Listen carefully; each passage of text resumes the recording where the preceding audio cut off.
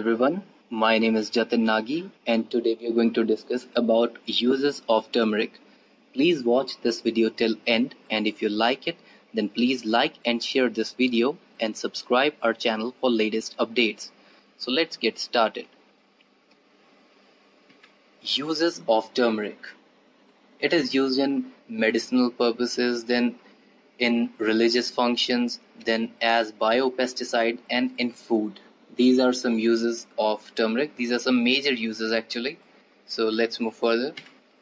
Some properties of turmeric. It has various properties like anti-inflammatory, anti-diabetic, antimicrobial, antiviral, antibacterial, anti-rheumatic, anti-cancerous, then anti-hepatotoxic, cytotoxic, and many others.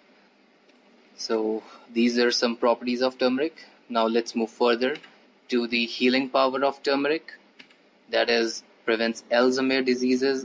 Alzheimer's disease is basically related to memory loss, then improves digestion as we know, then prevents liver disease, prevents cancer, weight management, then reduces cholesterol level, then heals wound, immune booster, controls diabetes, and relieves arthritis. So these are some major healing power of turmeric. So let's move further to the products in which turmeric is used. This is turmeric fresh, turmeric dry, ground turmeric, turmeric oil, turmeric oleoresin, curcumin, curry powder.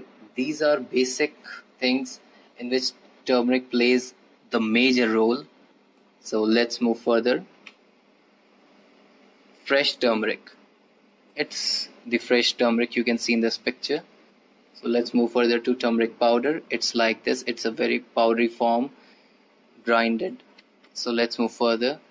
Turmeric oil. It looks like this. After that, turmeric oleoresin. It further looks like this. Then we have some recipes in which turmeric is used. First is chicken curry.